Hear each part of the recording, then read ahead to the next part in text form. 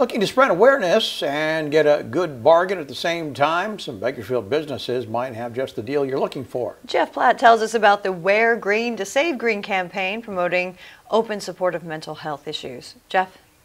Dave Rochelle, it's a partnership between Kern Behavioral Health, the government, and local businesses, the private sector, to give people a little extra motivation to openly display support and raise awareness for mental health. A barber's chair is a special place of comfort.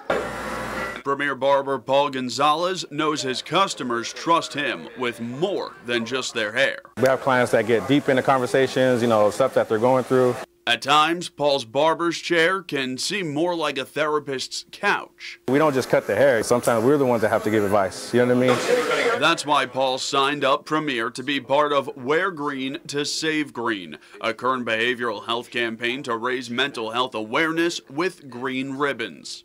We have thousands and thousands of ribbons, let's put it that way. So we want to get rid of our ribbons. We want everybody wearing the ribbons. Perez says it's so important for people to wear these little green ribbons that Behavioral Health is teaming up with businesses all over downtown to give you deals just to wear this. It's a small incentive to start a big, big conversation. The thing that I love most is when somebody comes up to me and goes, "Hey, what's the ribbon for?" Right? Because then it gives me an opening.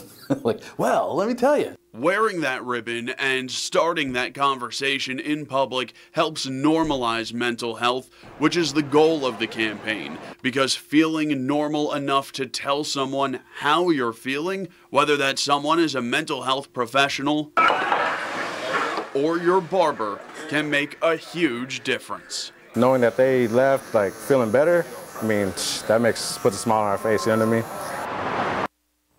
Now, the deals run through the entire month of May, which is Mental Health Awareness Month, and you can pick one up at any of the ribbons, that is, at any Kern Behavioral Health facility or any of their partners. We'll have a list of that on our website. Live in studio tonight, Jeff Platt, Eyewitness News.